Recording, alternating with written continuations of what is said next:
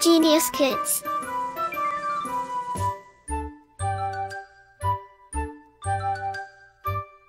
Cultivating love for learning.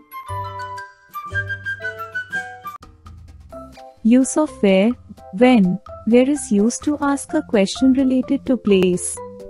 When is used to ask a question related to time. Where is the clock?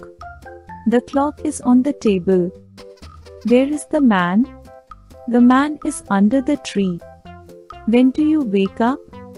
I wake up at 6 o'clock. When do you take your breakfast?